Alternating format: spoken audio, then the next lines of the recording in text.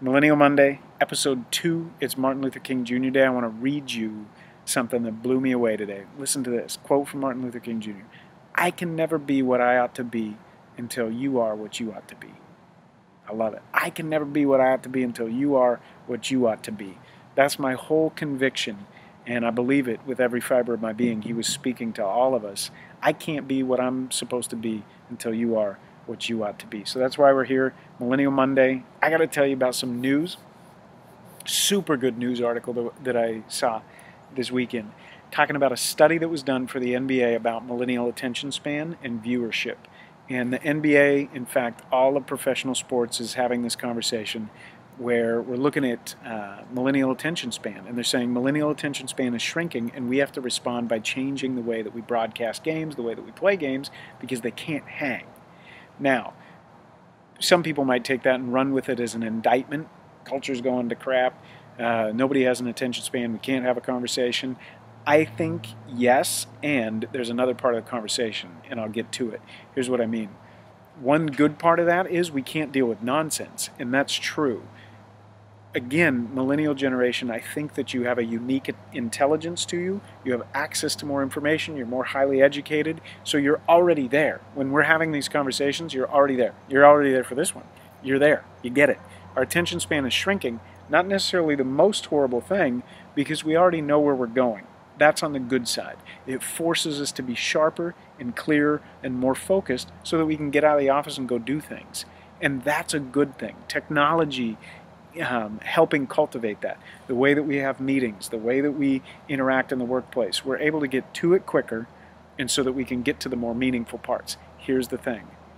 If you get to the meaningful parts and you're not able to slow down, you're not able to chew slow and digest that meaningful stuff, then we have a problem. So we got to hold it in tension and think about both sides. While our tools and our tactics culturally are advancing and allowing us to go faster and to become quicker about processing information and getting it out there and absorbing it, while that is true and there's some goodness to it, have to hold it in tension with the fact that it does shape us and develop us in a way that can bite us on the back end if, when we get to a meaningful thing like dinner with our spouse or conversation with a good friend who needs us in a moment, or a sunset, if we don't have the capacity because we've been overshaped by technology and tactics that move us quicker, that's a problem.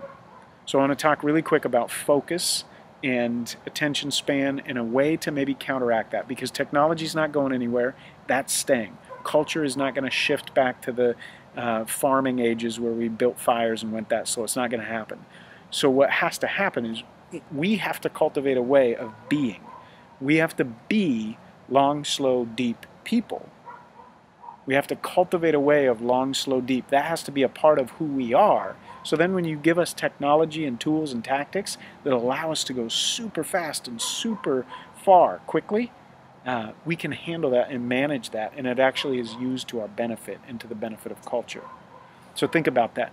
Being long, slow, deep people. We call it LSD out here in Florida. You can call it whatever you want, but long, slow, deep, LSD, that is the antidote to this lack of attentiveness, this lack of focus that is causing a lot of people to be kind of concerned about culture. So here's the question. Are you a long, slow, deep person? Do I have a long, slow, deep way about me? Am I cultivating that? I'm 3 minutes in, and so I want to get to this quickly. Here's where it is. Long, slow, deep. First of all, a long-term perspective.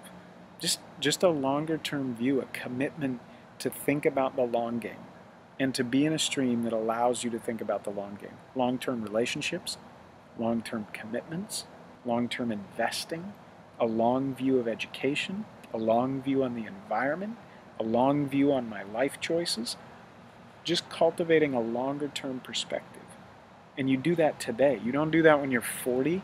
You do that today. When you get to be my age, you start having the perspective gets shorter because your time here is shorter. You got way more ahead of you. Look towards it. Long-term perspective. Cultivating the long part of your life. The practices that go along with cultivating it, we don't have time to get into all of them, but here's just something for you to think about. If I want a long game perspective in my life, first of all, I got to get the view, right? I got to bring it into full view, get the long view. Second, though, I need to make commitments. Longer term commitments. Join a gym. Join a church. Join the Greenpeace. But make a commitment.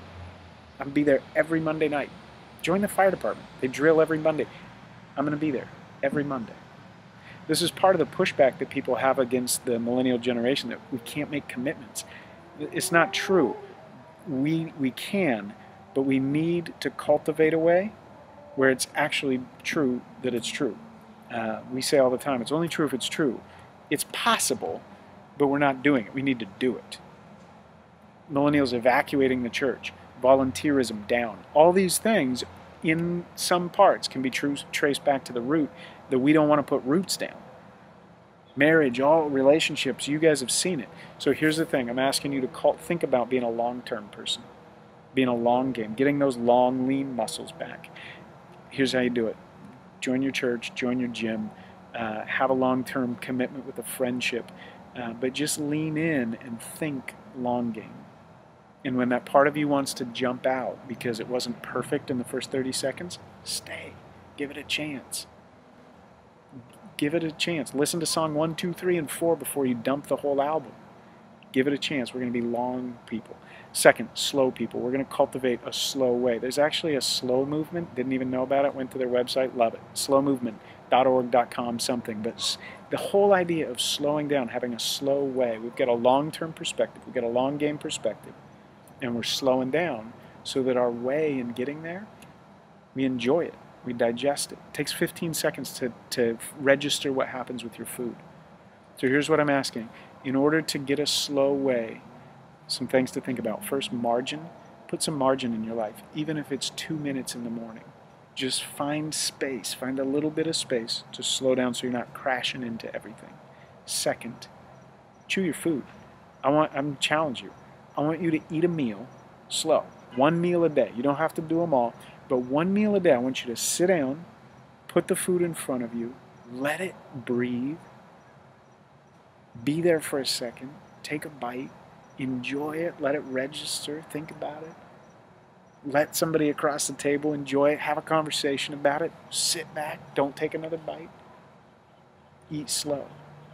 We're not going to win everything back, but we're going to win the day in those moments, getting a little bit of margin, slow down for 1 meal.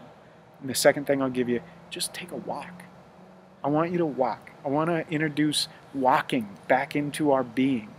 Walk, take the stairs, walk around the block. Fight back that urge in those moments where we can be diverted to this technology and tactic stuff that's going to take us away from it. Maybe just set it down and go for a walk.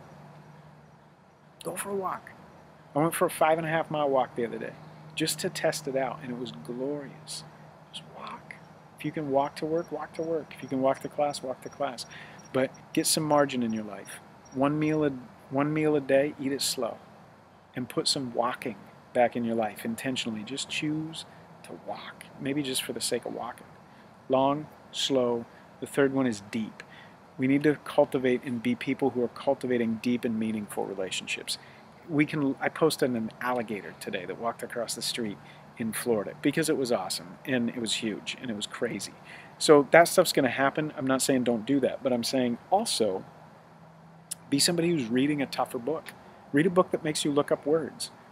Read a book that challenges a presupposition that you have. Do that.